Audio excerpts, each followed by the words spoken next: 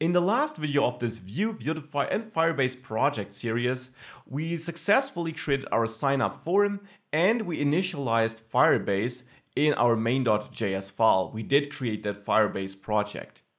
These are very important steps. In this video, I'll now make sure that once we click sign up here, something happens and we do actually sign up on Firebase, and that we also get a working sign in process. So let's start working on that. Regarding the sign up process, we already came pretty far. We got an on sign up method where we're not doing anything yet though. But here, I'll now simply hook it up by going to my form and listening to add submit, so to that native submit event, where we then call the prevent modifier to prevent the default. And here, I'll now call on sign up, that method we specified down there. Without the parentheses here, just a pointer is all we need. Now if I save this and let it reload, here if I do sign up, you now see we get this object which looks pretty fine, looks like the values I actually entered there. Now I want to use these values to now also send them to Firebase and create a new user there. Now we're already initializing Firebase, but I want to manage that sign up process in my store, in my Vuex store here. For that, I'll first of all create a new action, and I'll name that action sign user up. Of course, you can choose any name you like. Here we get an object where I'll extract the commit method, and we get a payload. That will be an object with the password and the email. And now what I want to do here is I want to use Firebase and there are the authentication features. So for that, in my store file, I'll import everything as Firebase from Firebase. So using that Firebase SDK. And now in sign user up, I'll use Firebase auth. Notice that auth is a method. That's important. Don't forget the parentheses there. And then we have the create user with email and password method, which sounds pretty much like what we need here. This is a method which will behind the scenes then reach out to the Firebase servers, send our data there, validate it on the servers, create a new user if it is valid, send an error message otherwise, and well, allow us to have a new user then. All we need to do is we need to send the email and password. Now I expect to get it in my payload. Here I expect to have an email property and a password property. We don't need to send the confirm password because we already did validate that passwords were equal, and it's just a nice UI feature. It's not something we have to check on the server side therefore. Now that actually returns us a promise. So we can call then on the return result of that method here. And this will be executed if it was successful. Here we will then receive the user as a returned value, and we can then use this user to store it in our store. So in the mutations, I'll actually create a new mutation which I'll name set user, where I get the state and the payload. And there I now also want to adjust my state. Here I have the user. So I will call state, then override my user with the payload, and I expect to get a user object having an ID and registered meetups array as a payload. And since you're the one writing the application, that is something you can control. So I want to set the user here. The user I get back from Firebase is not in that format though. It does have different fields which I'm not interested in, and it doesn't have a registered meetup field in which I would be interested in though. So what I will do here is whenever I get a new user when signing up, this user certainly isn't registered for any meetups because it's a brand new user. So what I can do is I can simply create a new user constant here, which is a JavaScript object, where I store the ID. Now I can get the ID from the user returned by Firebase. It will have a UID field, a unique ID field, and it's called UID, so make sure to not mistype that. And I can set my registered meetups here simply to an empty array because a brand new user, again, won't have any registered meetups yet. So then we have the same format as here and we set our user to that. With that, we now have a user. I also want to catch any potential errors we might get in the catch block of this promise. Here we get any error the server might throw. For example, if the password is not long enough, then we will get an error. And managing these errors is something I also want to do in the future. For now, I will simply log it, so we see it here, but we will add UI functionality to manage errors in future videos too. We're not using the new user constant yet though. Here, of course, we need to commit set user, so that new mutation we just created, and pass our newly created new user object as a payload to that. So with that, we now have a Vuex function which allows us, or action which allows us to create a user. Let's see if that works by going back to sign up here. And there in the onSignup method, I now no longer want to simply log it to the console. Instead here I'll reach out to my store, call dispatch. And here I want to dispatch the function, the action we just created, sign user up, pass it as a string value and pass the payload, which, if you remember, is an object where we access the email and the password property. So we need to pass such an object to that action. So here I'll pass an object where we have an email referring to this email, so to the email stored in our data object, and then a password referring to this password. And again, make sure to not mistype these property names because you are accessing them in your store here, email and password. So with that, we're dispatching this action. Let's now see if that works. Back in our application, let's create a new user and click sign up. And we don't get anything, so that didn't work. Well, let's go to our Firebase console under authentication and let's refresh this page. And indeed, we see a brand new user here.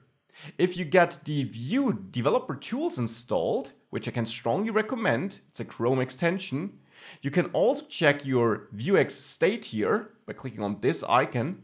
And there you should also see that a user is there with an empty array, which clearly is not the dummy user we're starting with a unique ID, which should match the ID you see here.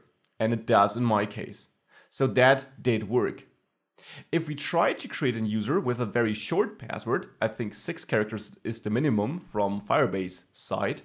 That's a too short password. If I click sign up here, we do get an error. That's this catch block with the message, with the error message. Now, as I said, I will manage this in a future video. For now, we got a working sign up process. We're not reflecting this anywhere in our application though. Neither does our navigation change. So the items we display here, nor do we redirect upon a successful sign up. So that is something we definitely can and should do too. To manage that, we need a getter, which allows us to get our user and therefore register if we do have a user signed in, no matter if that was created by the sign in process, which we didn't implement yet, or the sign up process. For that, I'll first of all go to my store and set the default user here to null so that we don't start with a user in our application. As a next step, I'll add a getter, which I'll simply name user, get my state, and simply return state user. So that's all. I simply return the user here from my Vuex store. Now in the signup.vue file, I'll add a new computed property, name it user here too. And here I will simply return this store getters user, referring to that user getter we just created. Now, as a next step, I'll add a watcher using that watch property on our Vue component instance. And I will watch this user computed property. And there I will get it as a value whenever it changes. So whenever the getter gives us a new state. Here, I will now check if value is not equal to null anymore. And if value is also not equal to undefined. In this case, I know that I have a user, and then I want to use this router push to redirect to the root page. This should redirect us after a successful sign up. And we can do this or test this by using another different email address, entering this, sign up, and I am redirected. So I get a first indication that it did work. Now, of course, it would also be nice if we would change our items here in the header. Now we can do this too, of course. We can simply go to the app.vue file where we do have our header. And there, remember that we output all menu items dynamically with loops through menu items here. Now, menu items no longer should be a static array stored in data as it is here. Instead, it makes more sense to make it a computed property which depends on the authentication status, because that will change our menu. So here, under computed, I now want to adjust my menu and output a different menu for authenticated and unauthenticated users. So here, I'll add a menu items name as a computed property. So it's a method here, but that is then the property which we can access. And there, I'll cut the code from my data property. There, I could return my array, but instead, I will create a new variable named menu items, or any name you like actually, which will be your array. But now here, that should be the default case where we are not logged in. So here I will remove the top 3 elements so that we only have the sign up and sign in links. Then I will check if our user is authenticated. I'll need to implement that logic. Then in this case, I want to adjust my menu items variable to return everything but the sign up and sign in links. And then with that, I can return menu items in the end. Now all that's missing is to check whether we are authenticated or not.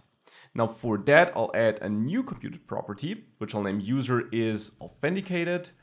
That is a computed property where I will simply use my store again. So reach out to the store, getters, to the user. And if that's not equal to null, and if this store, getters, user is also not equal to undefined, just to handle all possible cases, then we have a user, then we are authenticated. So that is what I'll check here, if this user is authenticated. The computed property we created here. Don't execute it as a method, just refer to it as a property, because that is what Vue.js will turn it into. So with that, we have a menu which should adjust. Now let's try it out. We do indeed see only the menu items relevant to us because we are logged in. If I reload the application though, and we are not logged in anymore, we see sign up and sign in. Speaking of that, let's implement the sign in process then. For that, I'll go to my sign up page and copy all the code and copy it into my sign in Vue file. And yes, you could create like a wrapping component to save some code, but I will also change significant parts of the sign in page. For example, I'll get rid of the whole section for confirming the password. That's not relevant to me if we are signing in, because there you don't need to confirm your password. I'll adjust the button text here to sign in. I'll name the method here on sign in instead of on sign up. Also adjust it down there.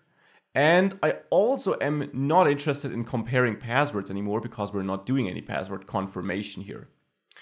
I'll leave the rest for now. I certainly also want to redirect if the user is signed in. Don't need the confirm password field here though. In on sign in down there, yeah, here it was written correctly. So here I want to dispatch a different method though. I want to dispatch an action where we sign a user in and not up. For that, I'll go back to my store and I'll add a new action, which I'll name sign user in. Here, I'll again get my commit method and a payload. Payload should again be an object which holds an email and a password. I can now also use Firebase again, execute auth to get access to the authentication features. And now I can call sign in with email and password. And I pass an email and a password to that method. So that should do the trick. This also returns a promise which can fail or, of course, succeed. If it succeeds, we again get the user. And there, we pretty much do the same as we did up here. So I create a new user. Of course, that's not a new user, but a recurring one. But for the currently loaded application, it is a new one because we didn't have a signed in user before. So now here I have a new user. I will call set user here with the new user. Of course, you would be right in assuming that we somehow need to fill the registered meetups though, because a user who does sign in might already be registered for some meetups. I will take care about this later once we do have a functionality to register for meetups. So for now, I will leave it as it is. And I also want to catch any errors we might get. So here for now, I will also simply log that to the console. I will handle this differently in the future, just as I promised for signing users up. With the sign-in process finished here, or with the action added, I now can go back to the signin.vue file and make sure to also finish everything here. For example, I want to dispatch an action to sign user in. I still pass email and password as I need it there. I still want to listen in changes in the user and redirect whenever the user does sign in. So with that, let's see if that works. Let's compile the application. Let's click on sign in and let's use one of the users we created. So I'll do that. Sign in. I am redirected. We can certainly still improve the UI, for example, show a spinner while we are signing in. We will do all of that, but for now we get a working sign in and sign up process. We do adjust our menu depending on it. We do have the user stored in Vuex. Now with that we can move on and either improve our UI, and we will do this in future videos, or we can also, of course, now start working on creating meetups and mapping them to users, registering for meetups, all that stuff. A lot of work ahead of us, but we're now getting into the real interesting Firebase plus Vuetify stuff. Really excited to get into that with you, so let's move on.